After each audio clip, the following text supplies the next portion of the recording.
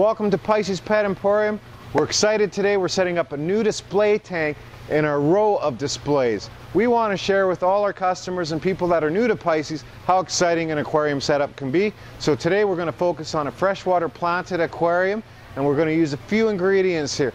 Most of our substrate is going to be supplied by ADA, that's Amino Designer Aquariums out of Japan. This is for your planted aquarium, the best substrate out there for success for your plants.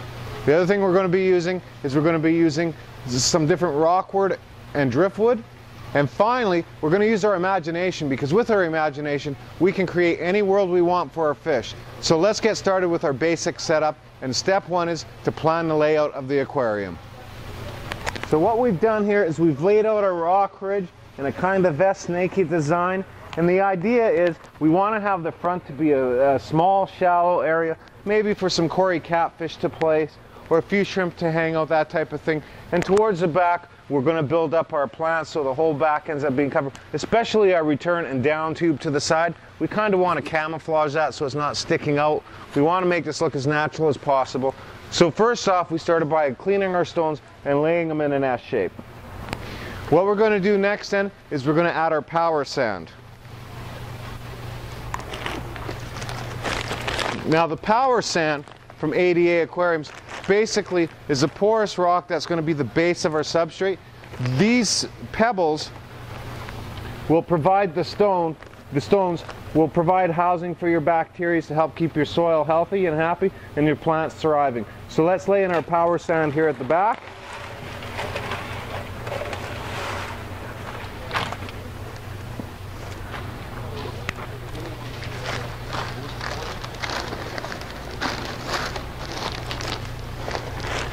And we just want to cover the bottom of the aquarium where the plants are going to be. And it doesn't have to be super thick, just enough for the bacteria to find a place to live. So I'll spread this out. Now the key to the power sand is you kind of want to keep it out of view. You want to keep it clean, looking and natural. So you're not going to see the power sand anywhere. It's going to be totally covered and out of view.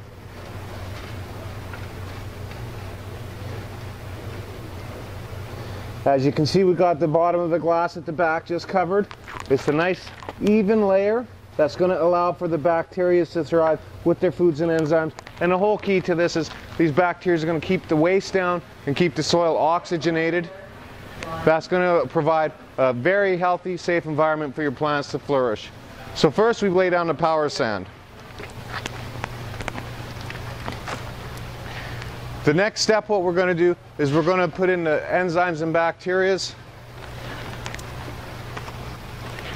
Again, from ADA Aquarium, the leaders in planted aquarium technology. We carry their full supplies, their full setup here.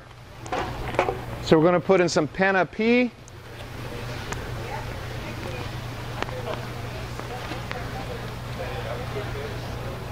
And basically what we're going to do, we're going to blend this together in a cup. You want to keep it separate when you first start up so you can simply, you don't want to activate anything till you're ready to set up. So we're going to put in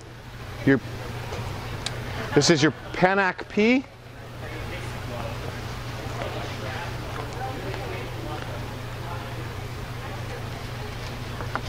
Fantastic. We got your Pennac W here.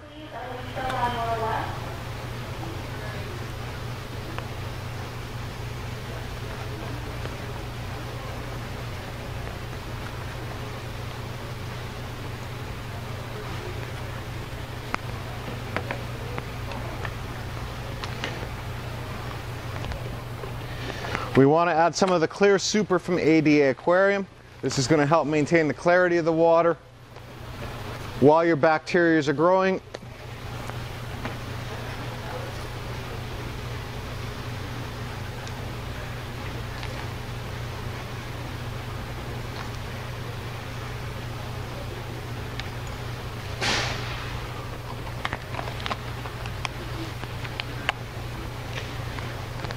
And while I'm doing this, I'll share with everybody out there, Pisces Pet Emporium also sells these in a starter pack. You'll get all 5 elements put together in smaller containers to help you with your smaller aquariums. So when you come in, we have the 5 elements in a starter pack for you. Makes it more economical and leads to great success for your aquarium.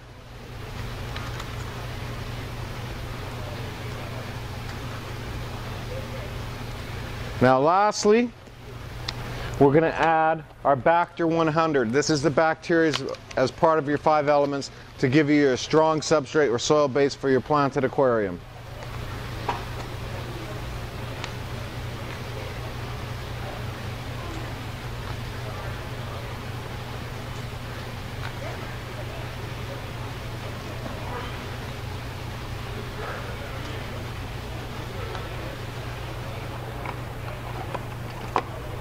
Now that I've got all the 5 elements in this cup, I'm going to give it a stir just to blend the elements.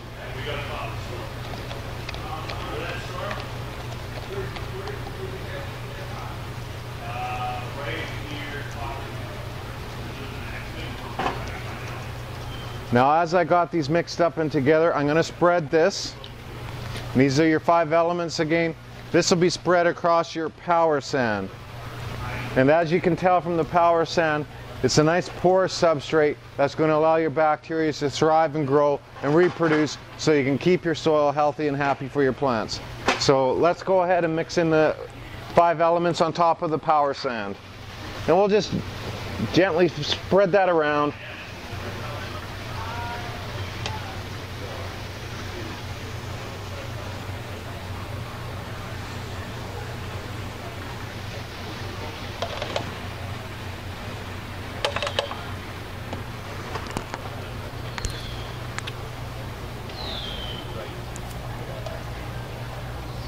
And I'll just take a little bit of water just to get all my 5 elements out of the cup. I don't want to waste any.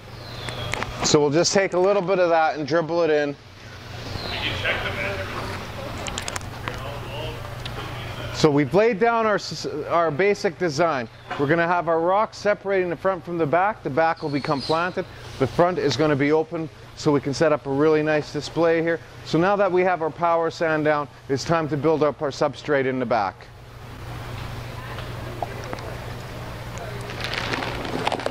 So what I'm going to use here is some of the ADA soil, and we'll use a blend of it this time. So we'll be mixing some of the Malaysia with some of the Africana, and it's just to balance the aquarium, and so we can use multiple plants and have success with that. So I'm going to go ahead now and start building up the back with your ADA Eco Soils.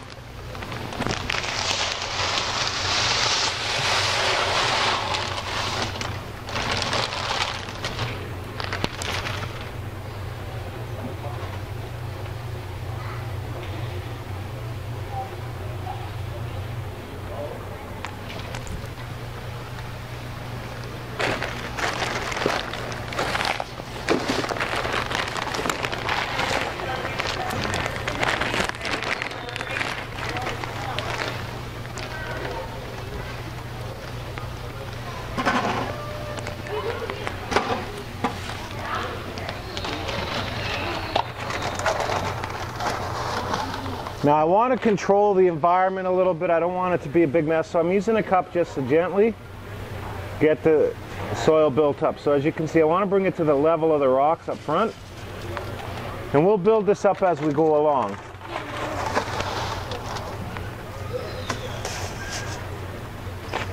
And the key to this type of setup is we want to maintain a slope going from the front higher to the back, graduating to the back, because when you look at the front of an aquarium, the water will distort things a little bit, so you want to make it look like it's leaving and it's not bending away from the tank, but you're graduating up high.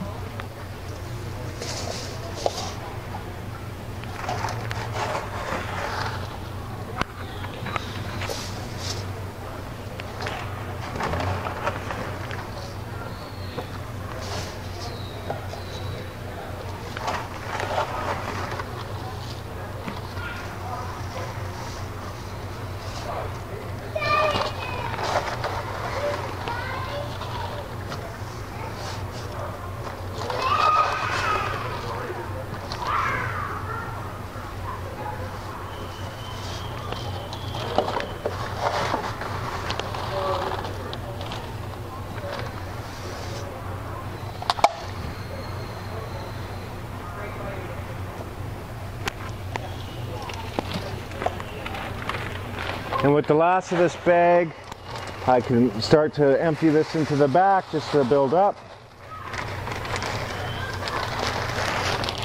We want to try to keep the front as clean as possible.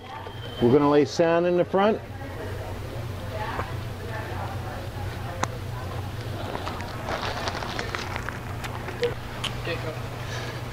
All right, so we're going to just top up the back here. Again, I want to build up the back, so have a two-stepped or a stepped aquarium, as I like to call it.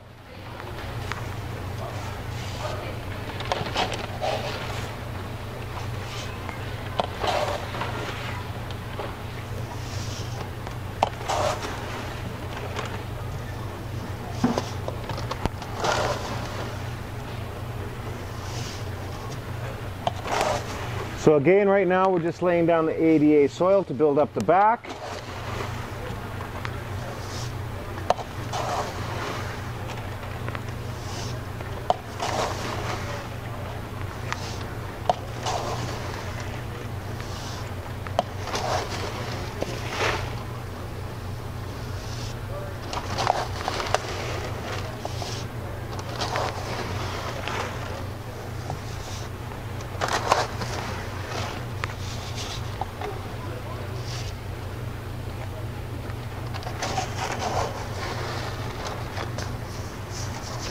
We'll build up the other back corner a little bit. And again, we want to always slope everything from the front to the back, graduating to the highest point at the back of the aquarium. Once the tank's filled with water, this will give you a much better viewing than if you have it level. If the soil is level, when you watch the aquarium, when it's filled with water, it's going to look like things are sloping away, not going up. So you've got to remember for distortion.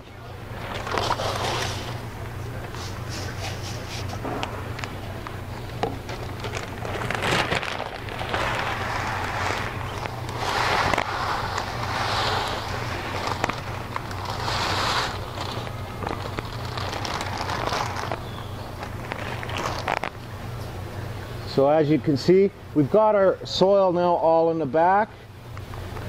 And this is a good time to get anything that came up front that's trickled through the rocks to the back again. We want to make sure we keep as much of this soil away from the front as possible, because we're going to be creating a pretty cool illusion.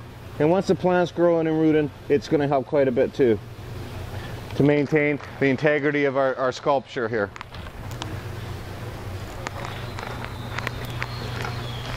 Now the last step is we're going to add our ADA powder. This is just a powderized version of the soil balls, and the whole idea of this is, again, if we're going to start planting some foreground plants or some smaller plants, it's going to allow the plants a better chance to root into the aquarium. So we got our powder on hand. We'll add a bit now, and we'll add a bit more as we plant the aquarium with the plants.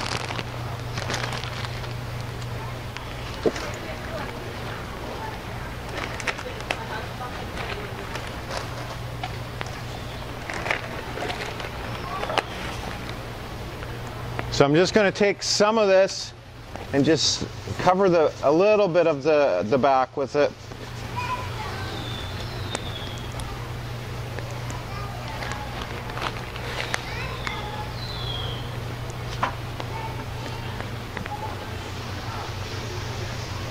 And as you can see, I'm trying to maintain the integrity. I don't want to disrupt any of the soil we have in place now. I want it to stay in place.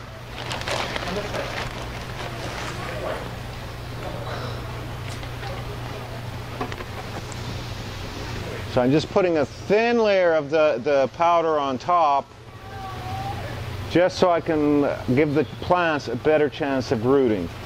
Now some of the plants will have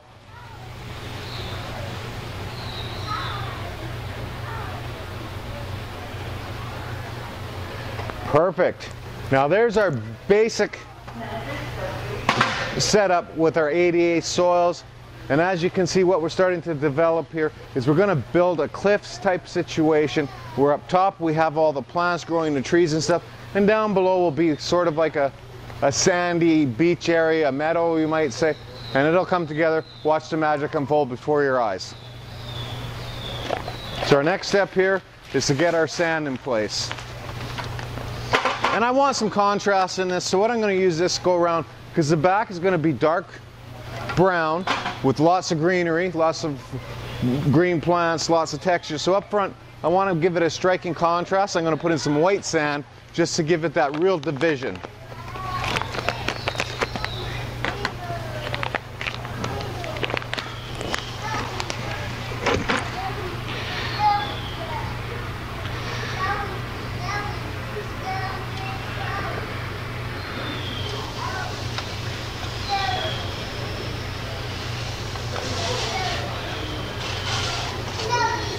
And basically, again, I'm trying to keep this so it's divided from the front to the back. We got the sand up front. We want to see some of these rocks as well up front, so we're going to keep the sand much thinner at the front than the soil is at the back.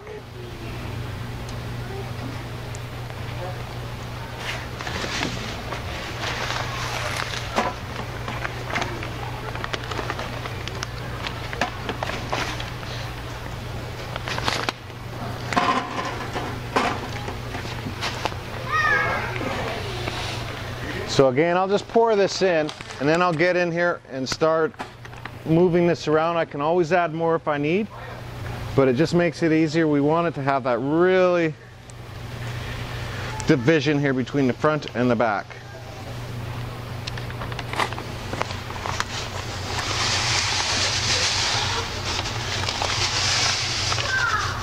So we got all our sand in place. Now we're just going to level this off. What I'll do is fill in some of the cracks here with the sand just to keep the soil from leaking through.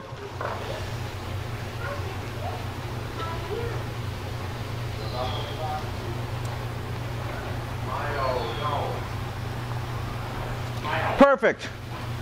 We now have our division here, and we're going to just move some of the sand from up front towards the back. Again, I want to slope it, give it a more pleasing viewpoint to the aquarium. So the front's very thin, just enough to cover the bottom, and as we build towards the back, we thicken the soils and substrates. And let's just even the sand out so it's all nice and even.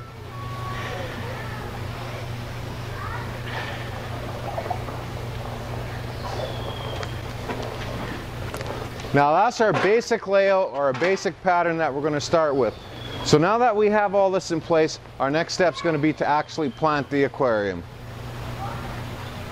Now, as you can see, what we've done here is we've put our wood in to give some contrast to the back of the aquarium. And one of the important things you want to do when you're creating a visual sculpture with your aquarium is you want to box the unit in. And what I mean by that, and I will show all you at home this, what we've done here is we've had the driftwood come forward and point to the middle. This driftwood comes forward and points to the middle.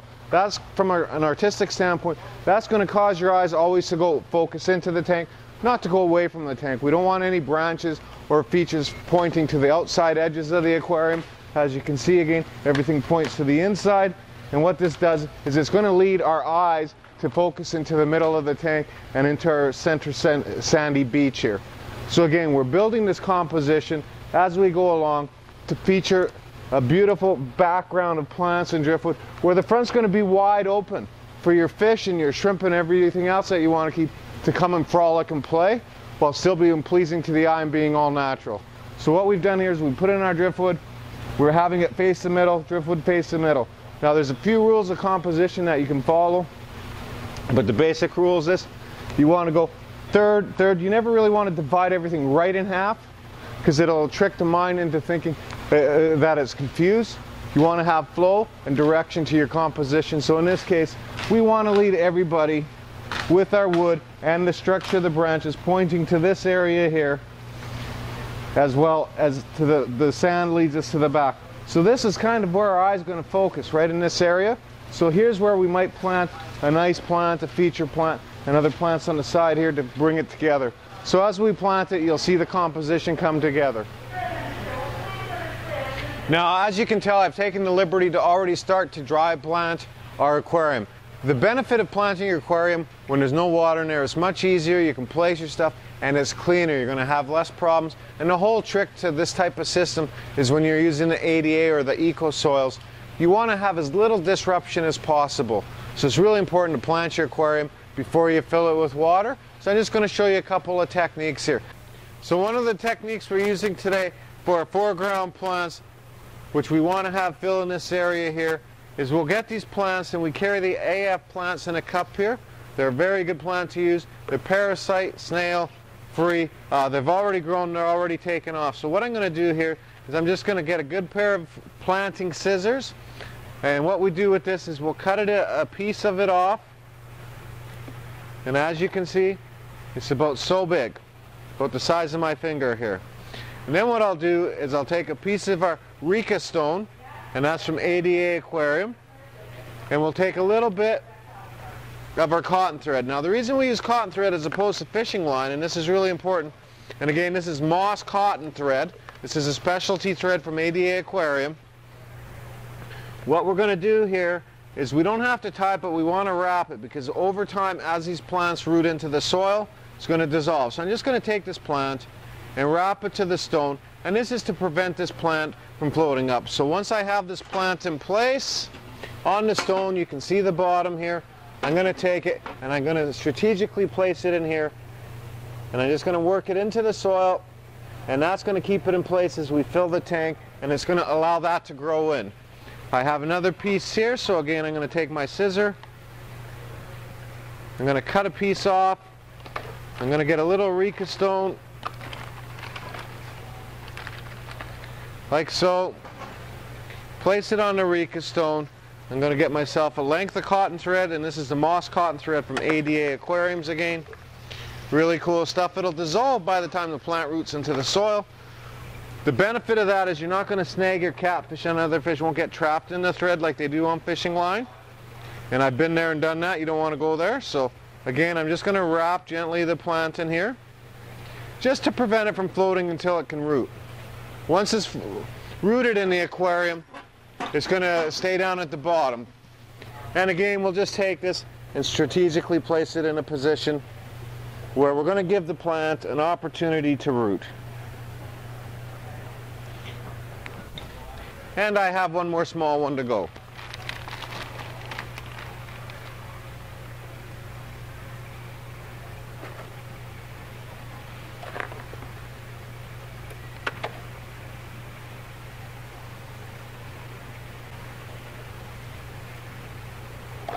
And again, very simple process, and I'm just going to give a little bit here to carry over the theme of these plants here, and hopefully this will all fill in nicely. Now you can see I put some crispus in the back, and I put some tiger lotus around here. Now I want to have a nice feature plant in this front quarter, so what I have, I've selected this nice, it's called the Fire Red Amazon, it's part of the Echinodoros family, and for this, a little bit more delicate, what I'd like to do, thank you, is use my tweezers here, and this just allows for more precise planting without disrupting the soil too much again. So I'll take the plant, and we always want to plant these plants at an angle so they don't float up. So what I'm going to do here is I'm going to take this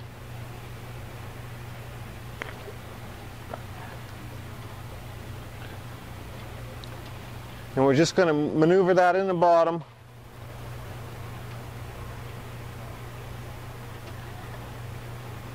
And use our planting tools to get that pushed down into the soil.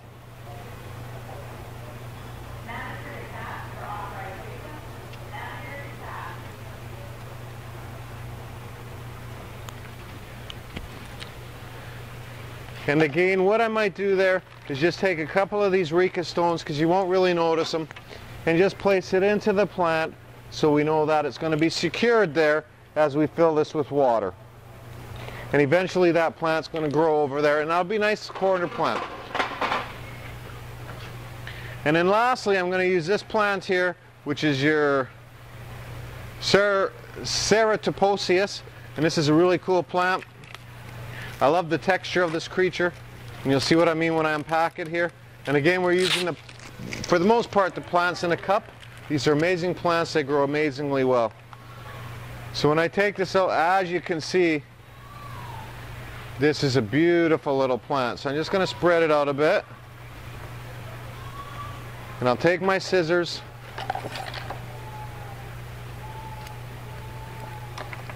Because I don't want to damage the roots too much. So if I just cut a section off and I can take my Rika stone, and again, this is fine ADA product. I still have one left here. I'm going to take this, take some cotton moss again, and this thread here is perfect for this type of application. Cut off a section. I'm not worrying about tying it. I just want to make sure this is going to stay secured. So we'll just wrap it like so. Give it a good wrap around. This will keep it in place. And I'm going to put this plant, I'm going to put one over in here to give it a little bit of texture in this spot.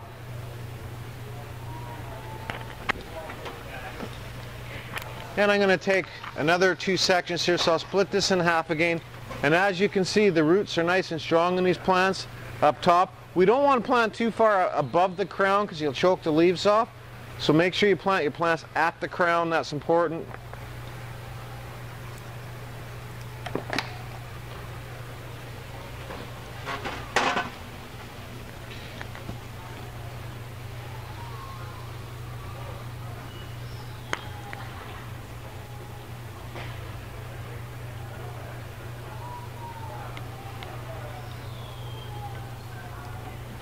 Now that I have that in place, all the plants are in place, I'm going to take what I have left of the powder here.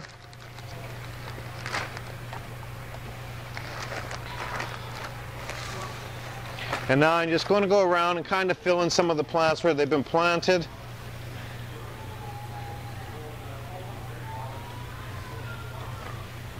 And that's just going to allow these plants to root in there nice and healthy, nice and strong. Use up the rest of my powder.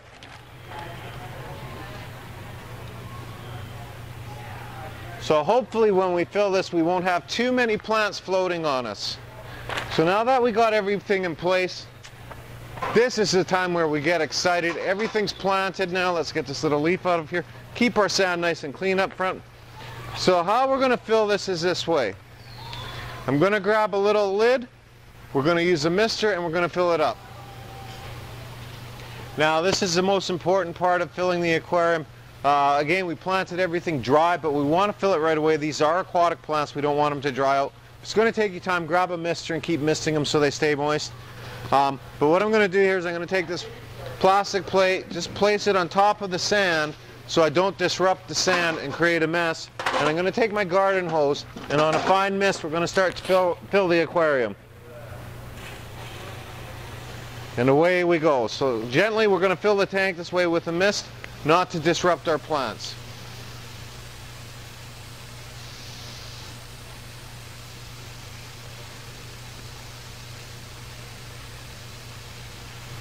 So here you have it, folks. We've got our tank set up. We've got all the plants in there. I've taken, it's in the timeout that we had changing film for our high production team here. I added some fish to the aquarium. We've got all the plants in place, but there's a few things I'd like to talk to you about that we did as our finishing touch to the aquarium. Number one is lighting. So for this size aquarium being 47 gallons, I'm running 4 T5 high output bulbs. So that's a total of 4 high output bulbs.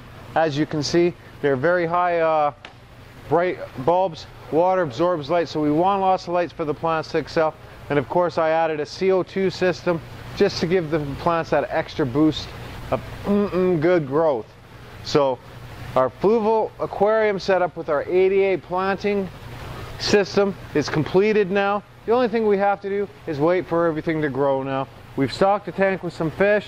We put in our cleaning crews. We threw in about 25-30 amano algae-eating shrimps.